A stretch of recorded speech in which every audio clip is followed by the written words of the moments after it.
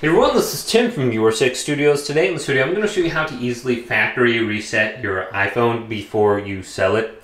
So what you want to do is go up to the top here to Settings, and then under the main Settings menu, go on down to General.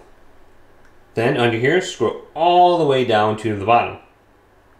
Then we have the option to transfer or reset iPhone. Then we have the option to reset. If you go to reset, it's not going to give you the option to erase all the data. It'll give you the option to reset all settings though.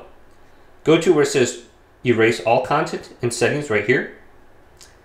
And then you can continue. So anything on your phone is basically going to be wiped out. Erasing will sign out of your Apple account and remove your personal data, so this iPhone can be safely traded or given away. So you can look at everything that's going to be deleted. Then go to continue. And then it's going to give you a couple of different options under here. So it says keep eSIM and erase data, or delete eSIM and erase data.